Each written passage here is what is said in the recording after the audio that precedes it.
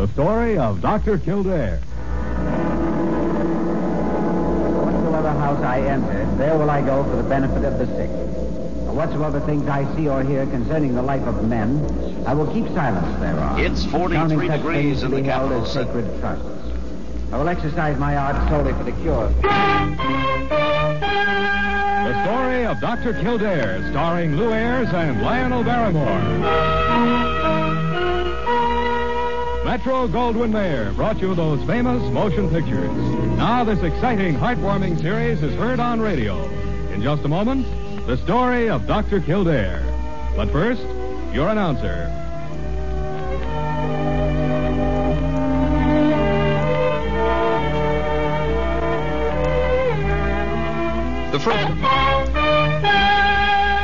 And now, the story of Dr. Kildare, starring Lew Ayres as Dr. Kildare and Lionel Barrymore as Dr. Gillespie.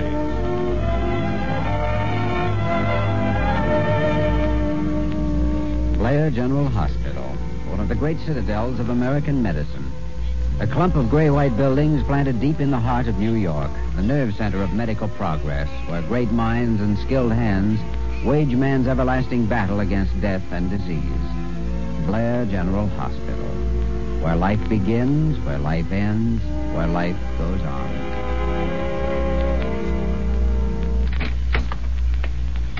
Dr. Kildare, there's a Mr. Brennan here to see you. Brennan? I don't He recall says any... he's from your hometown. He's a boy, about 20 years old. Oh, sure, Dick Brennan. Lives on a farm up there with his grandparents. Send him in, Parker. All right, Dr. Kildare. Just go right in, Mr. Brennan. Thanks.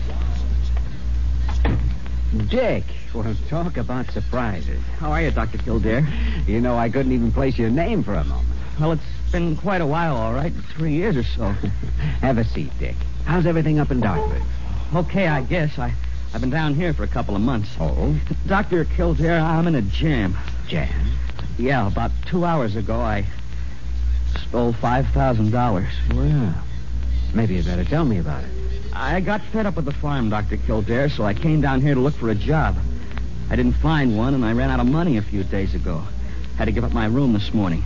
So? Yesterday, I phoned up Kessel and Conrad, their importers. They had a help wanted ad in the paper. And this Mr. Kessel told me on the phone to come in at 10 o'clock this morning, so that's what I did. Mm-hmm.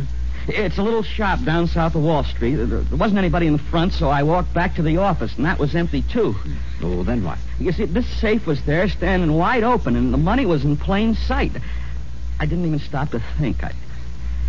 I took it and walked out. That's all. That's all? Well, what else could you have done besides set the building on fire? I don't know why I did it. I'm sorry, Dr. Kildare, but I didn't know who else to come to. Dick, your granddad built me the first bobsled I ever had. Used to coast down that hill below the dam, remember? Sure. If he found out about this, it'd kill him. You can't find out. Something's got to be done about it. Well, I'm not sure anything can be done. Depends entirely on the shop owner. But Dr. Kildare, I'm in a spot. You're the only one I can turn to. Isn't Dick, there some... all right. I'll see what I can do.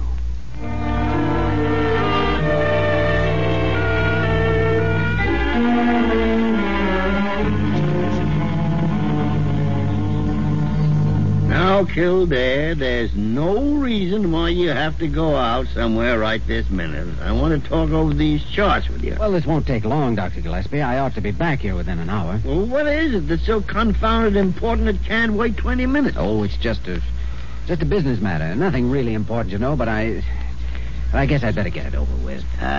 Jimmy, what are you up to? Up to? Why, nothing at all. Hello, Parker. I got that Brennan boy put to bed down in 417, Dr. Kildare. Oh, you did? But I'll need a little more information on the case, though, before I can fill out... What Brennan boy is this, Kildare? Just a kid from back home. He came in a while ago. What's wrong with him? Well, he's entered for observation. Observation? Confound it. What do you think's wrong with him? Well, it's complicated, Dr. Gillespie. I'll discuss the whole thing with you when I get back. Yeah, now, wait a sec. This won't take very long. Parker, he's up to something. Oh, well, now, I wouldn't say that's true, necessarily. You didn't say it. I did. You wouldn't have sense enough to realize it. Well, never mind now, Parker. Shut up and see if you can find my hat.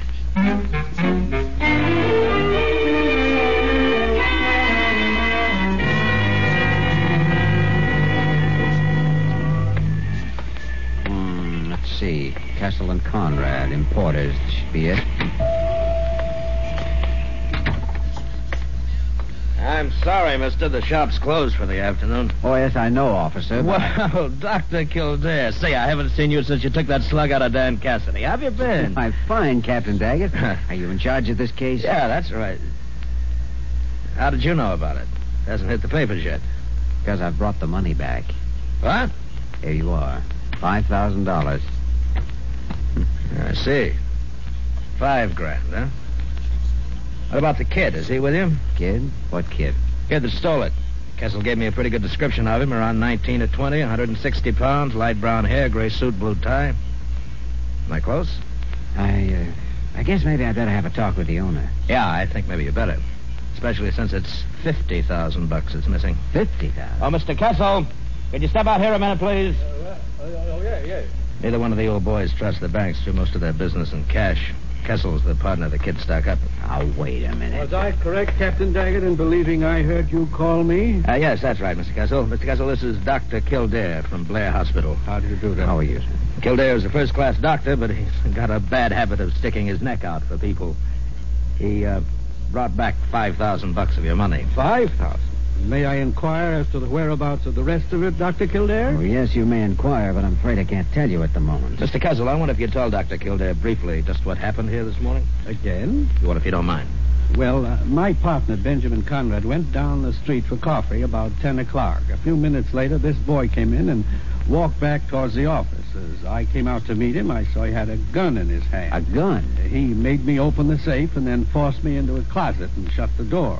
It has a snap lock, you know. It can't be opened from the inside. And you were locked in for about 20 minutes. Is that right, Mr. Kessel? Yes. Why, I might have suffocated in my heart, you know, and high blood pressure, as well as a thyroid condition. Oh, good heavens, I almost forgot. You'll have to excuse me, gentlemen. I should have taken one of my capsules 5 minutes ago. Well, that's about it, Doctor. When Conrad got back and let him out, $50,000 was gone from the safe. Well, that's not quite the way I heard it. Yeah, so I gathered. Well, I guess you'd better tell me where I can pick the kid up, huh? Captain Daggett, I don't think I'm ready to do that yet. Not until I talk with him again. Oh, now, look here, Well, Dr. Gillespie. What is this, a medical convention? How are you, Daggett? Kildare. Well, I just happened to be passing by and saw you in here, so... You mean you followed me from the hospital? Oh, ridiculous. I did no such thing. What have I walked into? Well, I think the beginning of an argument. This shop was held up at 10 o'clock this morning, Dr. Gillespie. Kildare is apparently trying to hide out the boy who did it. Hey, that right, Kildare? More or less. Seem to be two conflicting stories here. I want some more facts before I turn anybody over to the police. Now, suppose you let us take care of the facts, Doctor. That's our job. Only you've decided the case is solved. I'm not so sure. Why not, Jimmy? Because I simply can't believe that boy was lying, that's all. It's not your business to decide whether he's lying or not, Doctor. Sorry, Captain Daggett. Oh, I give up. Well, what seems to be the next move? Well, I don't have any choice about it. If Kildare sticks to this bullheadedness, I'll have to book him on his own admission as a material witness. Oh, nonsense. He's not going to abscond with the loot. No, but this kid that pulled the stick up might. I'll stand good for him. I'm afraid it isn't that simple. But I'm afraid it is. Come on, Jimmy. Let's get back to hospital. Okay. Hey, now, wait a minute. Now, if you lock up Kildare, you'll have to lock me up, too. You know I can't do that. The commissioner's a personal friend of yours. He'd blow his top. And you can reach either of us at Blair Hospital, Daggett. So help me if that kid gets away because of this, I'll run you both in. Thanks for the rescue. Hometown boy. Couldn't possibly be lying. Jimmy, why in the tarnation do you want to go out on a limb for a kid like that without even knowing whether he's guilty or not? I don't know. Why did you? Well, confound it. Come on. I got a taxi down here waiting with the meter running.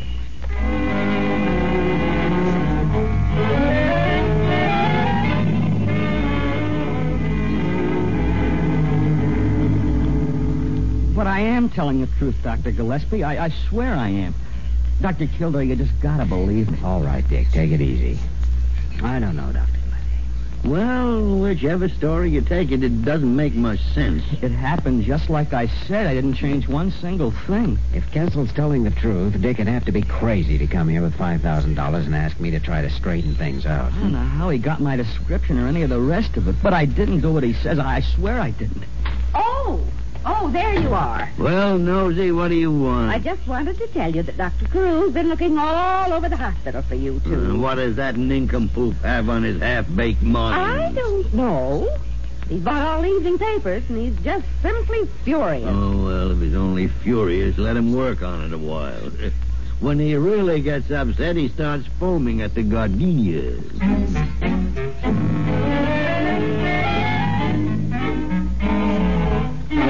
Oh, when I think of it, I get so ragingly angry that I could just... All right, Carough, go ahead and just get it over with. A whole hour and a half simply worrying myself into a breakdown while you two sit across the street at Sullivan's Grill eating a steak. Well, it was a thick steak, Dr. Carough. And all these headlines staring me in the face. I tell you, it means ruin for Blair Hospital. Utter ruin. Oh, now, I think it's rather good publicity. Good. Look at this one.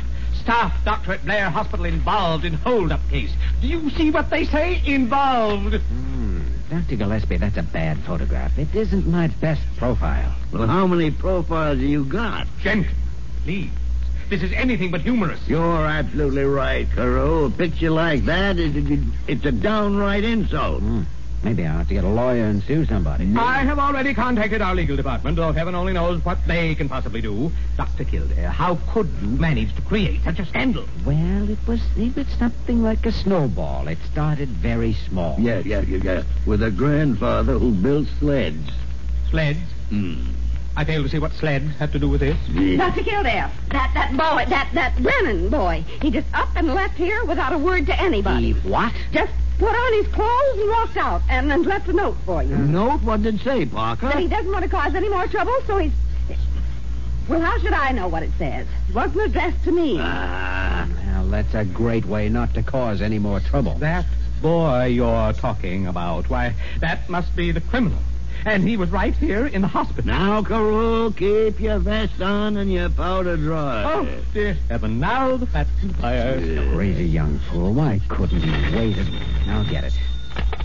Kildare speaking. Captain Daggett, Precinct Headquarters. Well, Kildare, I suppose you know the papers got hold of this somehow. Yes, I saw some of the headlines, Captain Daggett. Yeah, well, they're putting the heat on us, so we gotta have that kid. Oh? When? The commissioner says 9 o'clock in the morning. I'll meet you over there at the hospital. But, Captain Daggett, you see, 9 a.m., Doctor. Well, that's that.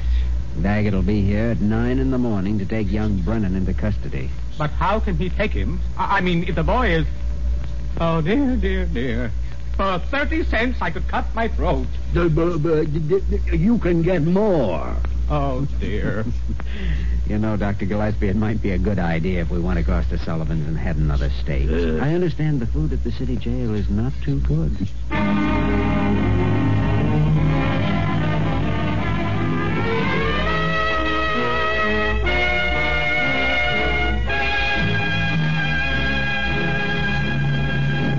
We return to the story of Dr. Kildare in just a moment.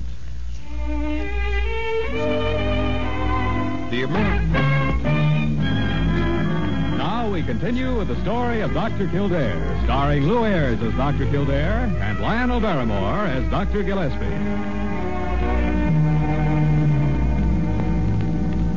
Personally, I think both of you should just stop worrying about it. My intuition tells me that everything will turn out for the best. Pollyanna Parker has spoken. Nevertheless, Dr. Gillespie, rely on a woman's intuition and you can't go wrong. But you can go to jail. Oh, pooh.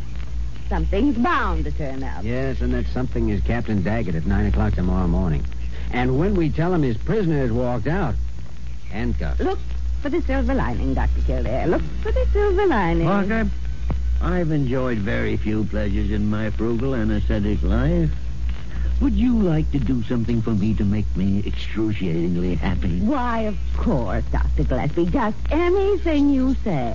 Then shut up and get out of here. Oh! And take that disgusting optimism along with you, little sunbeam. Wretched man! One thing in this whole mess that I'm convinced of. Mr. Kessel is lying about what happened. This was some kind of a frame-up, and young Brennan played right into it. Yes, well, it could be. Either the two partners are in it together, or Kessel planned it as a way of stealing Conrad's half of the company's funds. Yeah. That could be why he asked Dick to come in at 10 o'clock this morning, the time when he'd be fairly certain his partner'd be out for coffee. He counted on $5,000 in an apparently empty store being a great enough temptation. Well, if that was a scheme, Jimmy, it certainly was a good one. I can't see any way to shake it. Not unless Kessel could be forced to tell the truth. I wish I could give him a shot of sodium amytal and then ask him a few questions. Truth serum, huh? Not a chance, Jimmy. You'd have to get his permission in the first place, and he'd never give it. Not if he knew it, but there might be a chance. He worries about his health, thinks he has a half a dozen things wrong with him. Now, if he could only be made to believe that... Yeah, I'm way ahead of you. Way ahead of you, especially in regard to the ethics involved. If it kept Dick Brennan from being framed into prison, I think the end would justify the means. And if it didn't work? Well, what am I worrying about? I got nothing to lose but my professional reputation. Go to it, Jimmy. Let's have a real Roman holiday.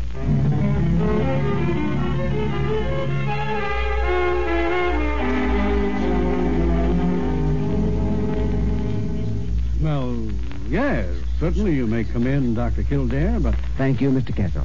I must say, though, that I'm mildly amazed at this... This intrusion, yes, I can understand that. I don't mind if we sit down here. Well, I hardly see what... That's right. Now, look, Dr. Kildare, I'm afraid Mr. Kessel, have you ever considered the possibility that you might be a very sick man?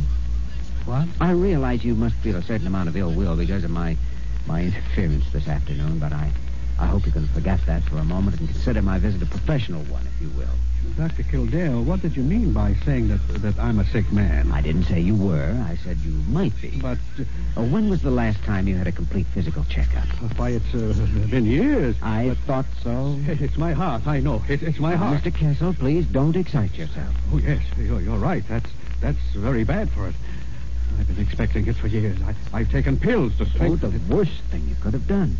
A person should never try to diagnose and treat his own case. Oh, I know. I realize that. You can handle your own money if you like, but you shouldn't try to handle your own health. Tell me, Doctor, is it too late? Well, no, I wouldn't say that. There must be symptoms, I suppose, that you noticed this afternoon. Just how bad is it? I'm sorry, but I never venture a diagnosis in a serious case without making first a thorough examination. Now, if you'd care to have Dr. Gillespie and me check you over... Yes, I would. I'll make all the necessary arrangements this week. This week? Mr. Kessel, I don't want to frighten you, but I have known cases to end disastrously from putting off treatment too long. Indeed, it's as serious as that. I can only urge you most strongly to report to us at Blair Hospital no later than 8 o'clock tomorrow morning. All right, Dr. Kildare. I'll be there. Good. Now, don't worry about it. Once we get the facts, we can decide on the type of treatment that's necessary. And with your cooperation, I'm sure we can find out all we need to know.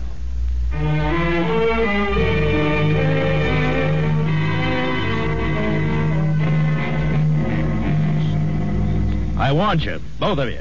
But no, you wouldn't listen to me. And now you're in it good.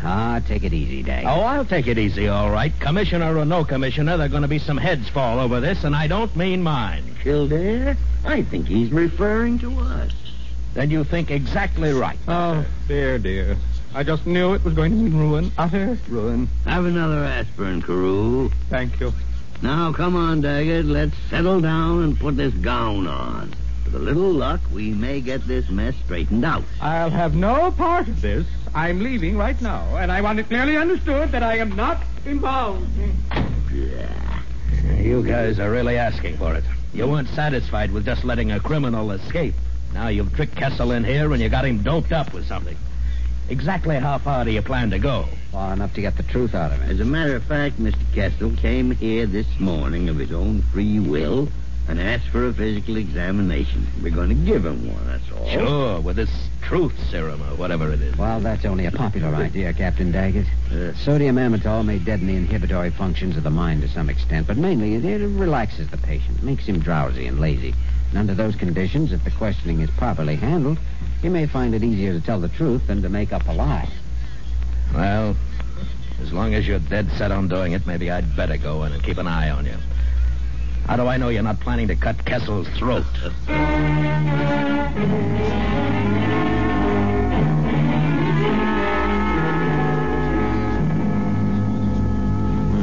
Pulse rate 64. Make a note of that, Doctor. Dr. Smith. Yeah, let's turn back this sheet now. How do you feel, Mr. Kessel? All right, I suppose. Yes, I feel all right. Good. Now, just lie back there and relax. Nothing to worry about. No, nothing to worry about. Would you hand me that stethoscope, Miss Parker? Oh, of course, Dr. Gillespie. Here you are. Yeah, thank you. Now, breathe deeply. You ever notice any difficulty in your breathing, Mr. Kessel? No, not at all. I see. Well, what about business and financial difficulty? No difficulty. Some of these questions may sound strange, Mr. Kessel, but I'm sure you understand how important they are in solving your problem. Oh, yes, I understand. Good. Now, do you feel any pain when I press here? No pain. Here? No. Was this where the gun was pressed against your side? No, it wasn't there. Oh, that's right. I forgot. There really wasn't any gun, was there? No, there wasn't any gun. And what about headaches, Mr. Kessel? Are you bothered a great deal by them? No, I don't think so. Well, I thought you told us you had a terrific headache right after you took the money. Oh, no. No, I felt fine. Well, that helps a lot. Make a note of that, Dr. Smith. Maybe the headache occurred after you disposed of the money, Mr. Kessel. No, I mailed it in the box in front of the store, and I still felt fine. Mm-hmm. But Now, don't worry about a thing. We're coming along fine. There's a definite hypertensoid, but it's not a serious one at all. Oh, really? Now, just a few questions more, and I think we'll have our finger on the right answer. All right, anything. Before we can plan any kind of treatment, we absolutely must know where you sent the money. Oh, it was to an assumed name, Jonathan Bidwell, General Delivery, Times Square Station. And it's still there? Yes, it's still there. Good. You got that down, Dr. Smith? Kildare, you know, aside from everything else, this man has a perfect heart. Been listening to it with a stethoscope. Why did you ask about... I shouldn't... Now, relax, Mr. Kessel. We're going to put you to bed now and let you sleep for a while. And by the time you wake up, I think we'll have a cure. All worked out. Yes.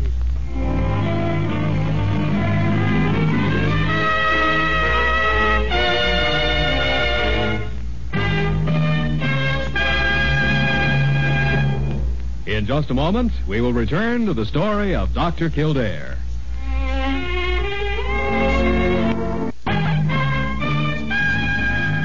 And now, once again, the story of Dr. Kildare, starring Lew Ayres as Dr. Kildare and Lionel Barrymore as Dr. Gillespie.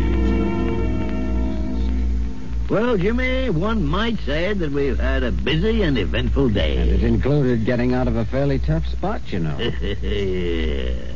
I wonder if Kessel ever realized just how the police located that package of money.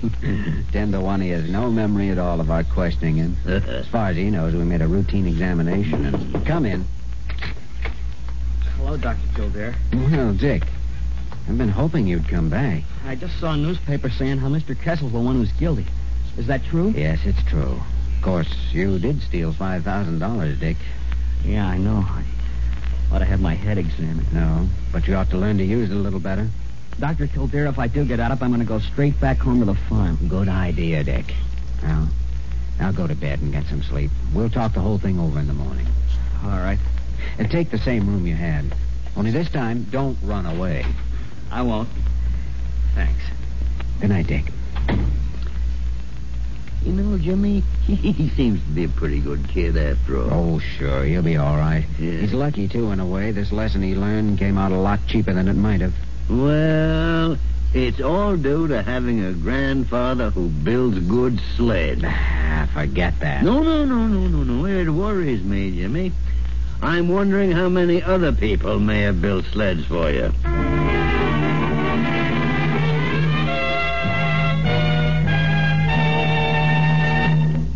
You have just heard the story of Dr. Kildare, starring Lew Ayres and Lionel Barrymore.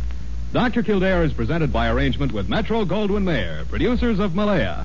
Starring Spencer Tracy, James Stewart, Valentina Cortesa, Sidney Greenstreet, and John Hodiak. This program was written by Les Crutchfield and directed by William P. Russo. Original music was composed and conducted by Walter Schumann. Supporting cast included Virginia Gregg, Ted Osborne, Bill Conrad, Bill Tracy, and Herb Butterfield. Dick Joy speaking.